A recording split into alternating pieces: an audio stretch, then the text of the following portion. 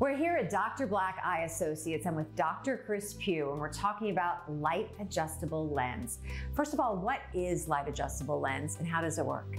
Well, thanks for the opportunity to visit today. We're glad you're here. This practice has been around longer than me, 40 years.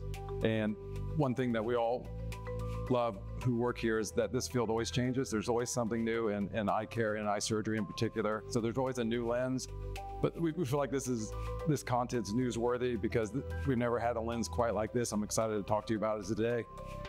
It's a lens that can be put in at the time of cataract surgery, and it's in the name. There's an adjustability to it, which I'm excited to get into with you today. So how is it different than, say, a traditional lens that you would have implanted during cataract surgery? And we've had traditional lenses forever, fancy lenses, new lenses each and every year come out, but we've never had a lens that we can put in the eye and let the eye heal up, and then patients have a chance to just recover like they usually do, leave the surgery center, go get lunch, brunch. There's no new invasive feature to this. The benefit is that they come back in 4 or 5 weeks and they have a chance to change their vision, and we have a chance to put a lens in the eye and then go back and just use UV light and change the way the lens implant in the eye focuses based on what you want, what the patient wants. So how does the light adjustment process work after the lens is implanted? And is that painful at all? Yeah, there's no pain, and you just put the lens in, and like I said, you just go recover, and you come back and you can drive to the appointment 4 or 5 weeks later, and you can tell us what you want. And you have 3 attempts to get this right. So now we have an implant in the eye, and we're just using light energy and UV light to make the vision a little sharper off at a distance or up close. It's in essence like having a pair of glasses that you can just modify and tweak or enhance on your own up to 3 times. But this lens is permanent, and you keep it forever. What kind of reaction are your patients having to light adjustment lens? What do they think? Yeah, it's fascinating. I mean, there's a lot to it. There's more visits, and it's for a certain subset of patients. But we really get to know patients. They enjoy it. They enjoy the control they have. They're in the driver's seat. They're test driving different ranges of vision. They go home. We do these over a period of a couple of weeks. They tell us if they like it. They come back in. They want to see a little bit better up close, a little bit better off at a distance.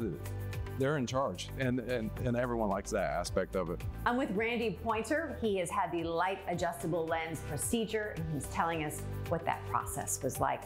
Well, Randy, can you share with us what led you to consider this procedure?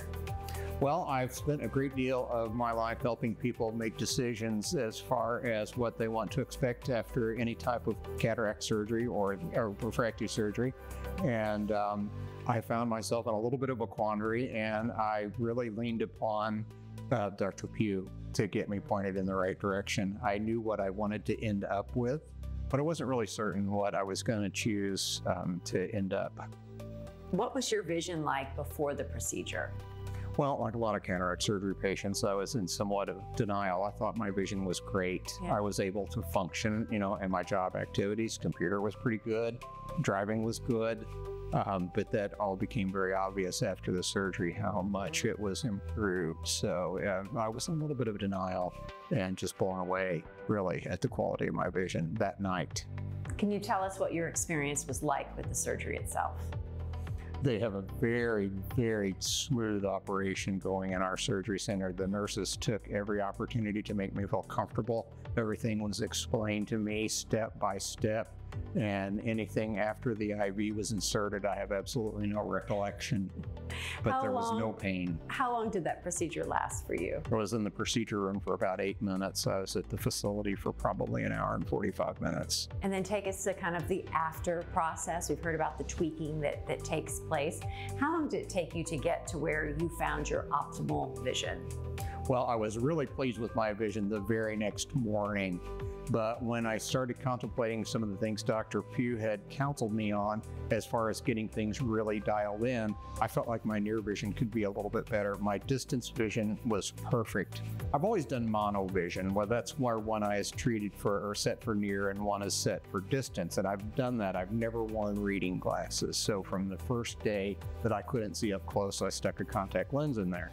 And so with that, Dr. Pugh knew my lifestyle demands without me really even telling him about them.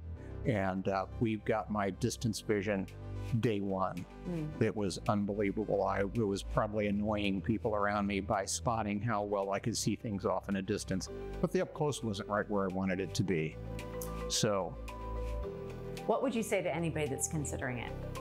I would say if you have a type A personality and you want to get the best vision that you can possibly get without having to have any concerns about the overall outcome, I'm saying that the light adjustable lens is the way to go, because my near vision now is better than I think it was when I was younger, and my distance is just perfect.